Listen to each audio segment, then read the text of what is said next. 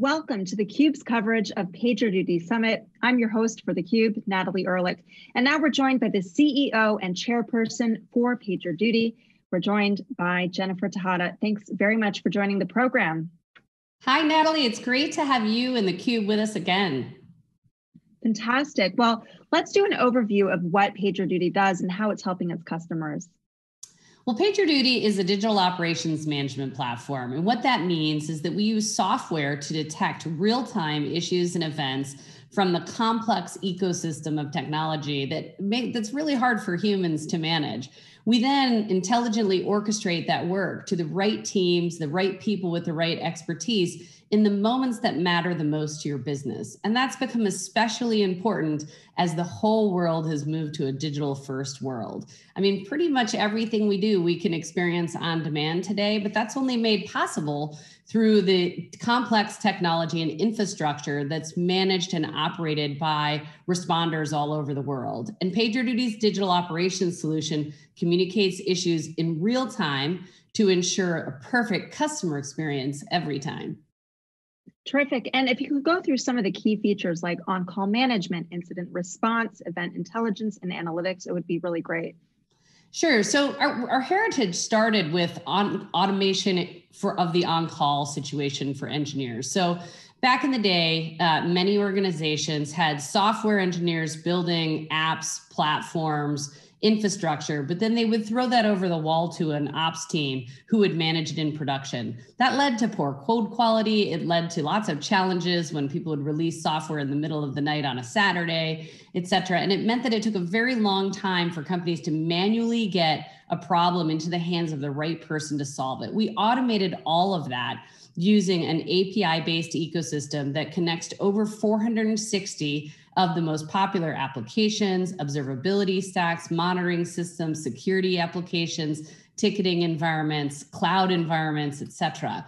And so all of that is now seamless. What that data enabled us to do was build an event management solution, which we call Event Intelligence, which now uses AI and machine learning to help responders understand the nature of all the different events coming at them. So for instance, instead of seeing 100 events coming at you from 16 different monitoring environments in your infrastructure, PagerDuty will use AI to know that of those 100, 75 are part of the same incident. They're events conspiring to becoming a business impacting incident. And that allows our teams to get ahead of things, to become proactive versus reactive.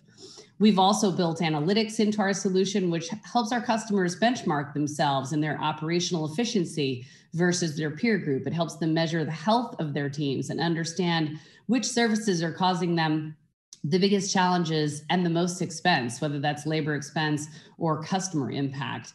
And most recently, we've been really thrilled with our acquisition of Rundeck, which helps us automate the remediation of events, which now means that PagerDuty can automate incident management and incident response, both upstream in terms of identifying events as they flow in, and also downstream, safe self-healing of infrastructure, application, and platform environments to get things back to the way they need to work in order to serve end customers and serve employees across an enterprise.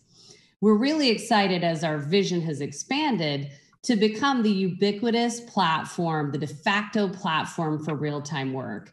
And what we've seen over the years is our customers coming up with very imaginative ways to use our software to solve real-time, unstructured, unpredictable work across the company. That can be legal teams managing across different geographies and business units to close contracts at the end of the quarter. It could be financial services companies that are managing their physical security as well as their digital security through PagerDuty, where time really, really matters if you have a data breach or a potential physical security incident. It could be customer service, where customer service and support teams are working very closely with engineering teams to identify issues that are causing customers problems and to manage those issues collaboratively so that the customer experience is protected. So just some examples of how PagerDuty is getting leveraged, and we're really excited to talk about some new innovations at Summit. Terrific. Well, you really have your thumb on the pulse of corporate America. And as you know, last year we talked about the pandemic, and now we're looking at going back to the workforce. We're looking at the future of work. What does that look like for you? Well, the future of work is here. And one thing is for sure, it has changed permanently. I think we all learned from the past year that remote work can provide a lot of flexibility and can level the playing field for people all around the world. It means you can access talent from different geographies. It means you can have a different level of work-life balance, but it also comes with its own set of complications. And one of the reasons we pulled Summit earlier from September into June was we really wanted to be a part of this kind of grand moment of reopening that we're seeing around the world. And that means that every organization that we're working with is redesigning their future. But that didn't start today. That started several months ago as companies learned from their remote work experience, learned from their on-demand experience in dealing with their own customers. And it took some of those innovations and brought them forward into kind of the new design for the way teams will work, the way brands interact with their customers. And at Summit, you're going to hear us discuss why now is the moment. Now is the moment to harness your digital acceleration, because that's really the way that business is getting done. I mean, frankly, every business is now a software business, and all business is now digital business. And PagerDuty has proven itself as the essential infrastructure on which all companies, all brands can build their success. And as we widen our aperture, we think about building the platform for not just today's challenges, but tomorrow's challenges. So at Summit, you'll hear us talking a lot about resilience and how your entire organization and your brand will be judged on your ability to stand up a resilient business, a resilient brand experience for your customers. Today, uptime is money, and resilience and reliability are the currency of tomorrow. We're entering into this era where autonomy is everything when it comes to work. I mean, employees and generally humans do not want to be stuck managing mundane tasks. And the hybrid work arrangements that we're anticipating mean that PagerDuty's platform will become even more essential for customers because hybrid work drives more complexity. It means your teams are distributed. They may be distributed across regions, co-located, remote at home, in different time zones.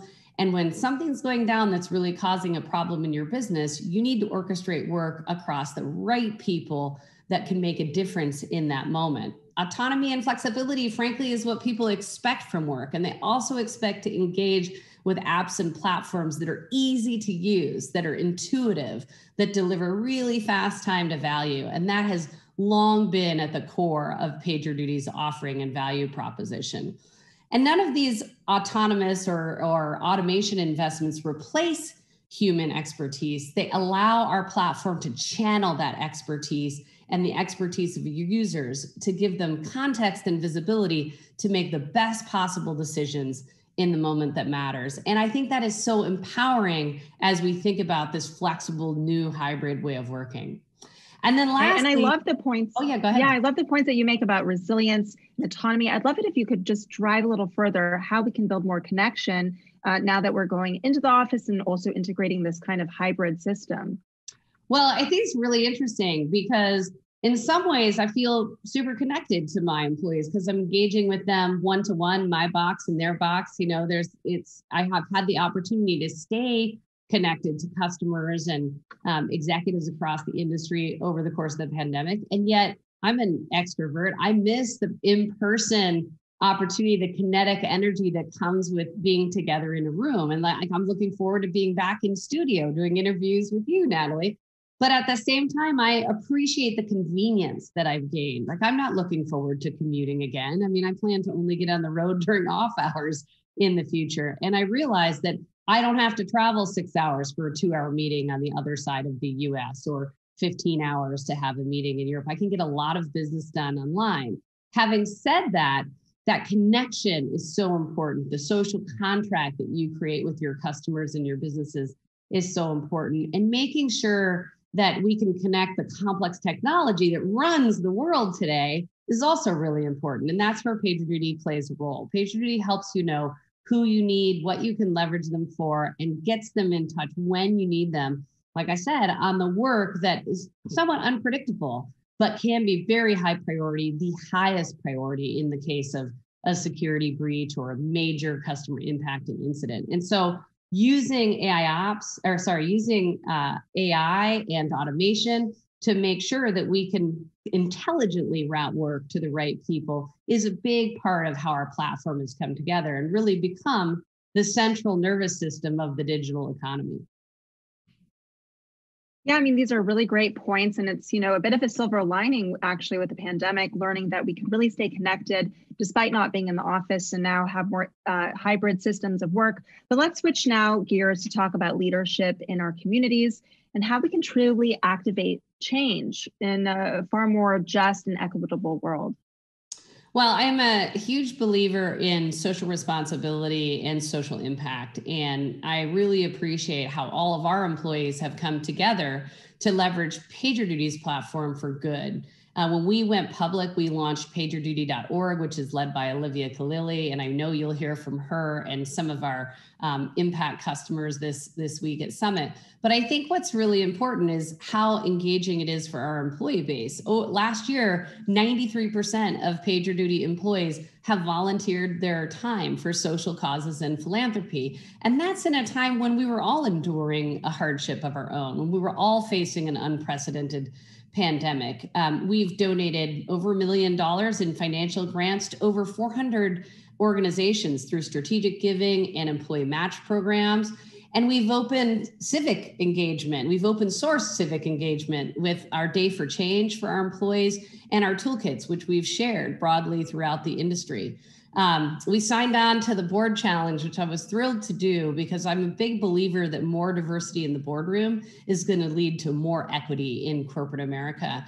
And thrilled to add Bonita Stewart and Dr. Alec Gallimore to our board last year. And I think representation is so important at the board level, not just because it's the right thing to do, not just because it's the right thing for business, but it's the right thing for career growth for your employees, showing them the path to what's possible for them with your company. And finally, we published PagerDuty's first ever Inclusion, Diversity, and Equity report, which is part of our effort to provide transparency around not just what we're doing, but how we're measuring it, how we're progressing so that we can get better every year. And we've highlighted our work to support time-critical health, our work to support equity in the response to COVID, including vaccine distribution. And I really enjoy some of the impact stories that we hear from our non-for-profit partners that are working with us at PagerDuty.org. So, leadership is what you make of it, and you can lead from every chair in an organization. And I'm so proud of the leadership our employees and many of our customers have demonstrated in this time of particular challenge around the globe. And we're not through it entirely yet. And so, I'm just really hopeful that we can all come out of this better together. Right. And speaking about leadership, why do you think that diversity is so critical for effective leadership? Well, first of all, I think it's our responsibility to reflect the communities that we serve. My users do not all look the same. They don't come from the same background. They're from over 150 countries around the world. They're solving a diverse set of problems. And in fact, the problems they're solving with our platform is growing every day as they imagine how to apply our technology, our digital operations platform to different types of real-time work around their companies. But diversity is also important in problem solving, in looking at challenges through different lenses, in thinking about the different stakeholders that you serve in that process, and in creating an equitable community around you, creating opportunity for people around you. I mean, one of the things that we did that was a business decision a couple of years ago was to open an office in Atlanta. And part of that was to create a path, create opportunities for Georgians and people in the Metro Atlanta area to participate in the tech industry. This was before everybody was working from home, before those geographical barriers were broken down. And I'm thrilled to say we have a thriving community now in Atlanta that's growing and we're hiring. But that's just one example. That was the smart thing to do for our business, but it was also a great thing to do, I think, for the community. And we've brought new minds and all kinds of new people into our business. And this month we're celebrating Pride Month at PagerDuty, which I'm thrilled to do. We have very active LGBTQ community who contribute hugely to our efforts and to our customer success. And we think that everybody deserves an equal shot at opportunity, at the lifestyle they want, and the opportunity to build their own bright future.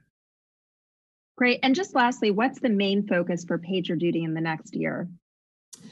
The main focus for PagerDuty next year is really executing on our strategy to become the de facto platform for real-time work, ensuring that we can leverage the largest domain-agnostic ecosystem of connected apps and services, that we can leverage the largest data set based on responder data, workflows, events, and incidents to help our customers deliver the resiliency, the autonomy, and the connectedness that they're looking for to serve their customers and accelerate their digital prospects, and frankly, to prosper in the future. So it really is about becoming that de facto platform for action for all your real-time, unstructured, and important work. Well, Jennifer Tejada, the CEO and chairperson of PagerDuty, loved having you on this program. Really appreciate your insights on diversity and leadership, and of course, the next phase for PagerDuty itself. I'm your host for theCUBE, now covering the PagerDuty Summit. Thanks for watching.